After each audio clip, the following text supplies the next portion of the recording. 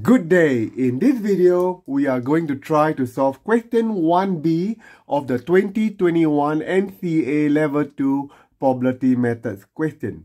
The first table is found from question 1A, and this is a replica of the table.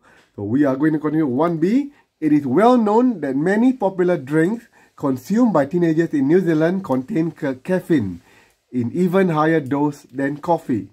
The same survey also asked the consumption of energy drinks. It is found that 36 students did not drink coffee but drink energy drinks. So that's 36 there. Only 7 of those who drank energy drink but not coffee has no sleep issue. So 7. So to fill up the table, based on this data, we are going to fill up the table. So this is going to be 29 because 29 plus 7 is 36. And then we're going to fill up the row at the bottom. Okay, so the first, if 300 minus 122 minus 36, and the answer is going to be 142. Next, we take 157, the total, minus 54 minus 7, they give us 96. And to calculate the box there is either using the row or the column total. We shall use the column total as what we have done before. So 143 minus 68 minus 29, and that will give us 46. So that is part 1. We are going to complete that table given the data, the information given below. So once we have done that, we are going to transfer this table into the next question, which is question part 1B part 2. Okay, we are going to now get the table. We have just transfer the table onto here, exactly the same table, and now we need to answer the question that requested us below. If there were 850 senior students in the school who don't drink either coffee or energy drink, how many would you expect to have sleep issues? So we are looking at the data here. Do not drink coffee or energy drink. So probability that they have sleep issues if they don't drink either coffee or energy drink. So their sleep issue is going to be 46 out of 142.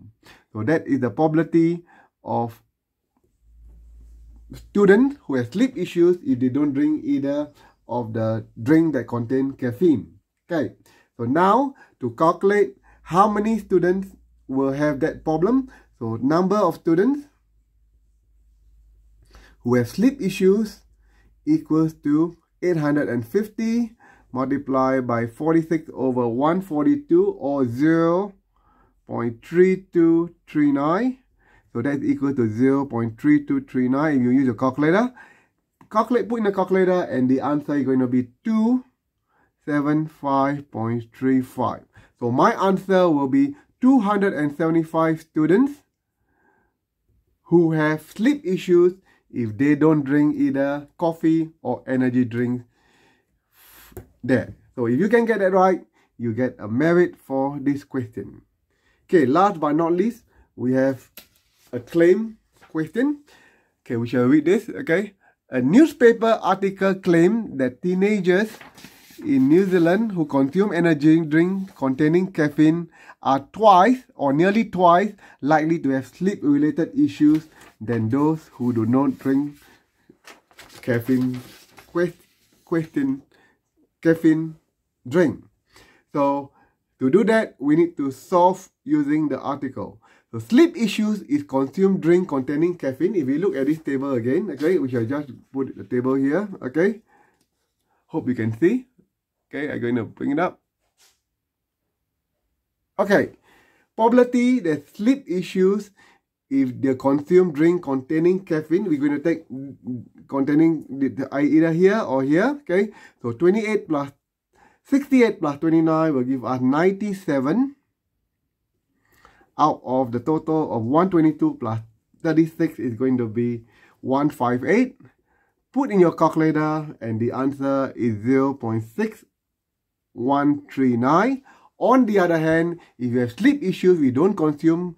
So we are looking at this column here. Sleep issues is 46 out of 142. And put in your calculator again, it is going to be 0.3239.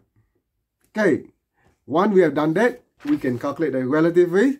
You take this number again, the top number, 0.6139 divided by 0.3239, and the answer will come up to 1.895. So if the newspaper article claimed that it is twice nearly likely to have sleep issues if they don't drink caffeine, I think it is true because it's quite close to 2. 1.89 is 1.9, is quite close to 2. So I would say that yes, okay, the claim that